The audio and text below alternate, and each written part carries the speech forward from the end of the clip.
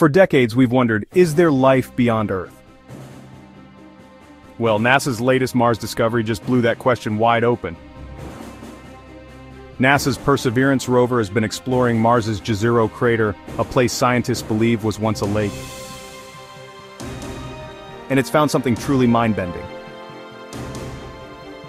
In rock samples from the crater, the rover detected organic molecules and chemical signatures.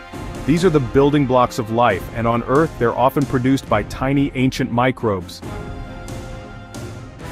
This isn't definitive proof of aliens, but scientists are calling it the strongest evidence yet for possible past life on Mars. Imagine ancient microbes thriving in a Martian lake. The search continues.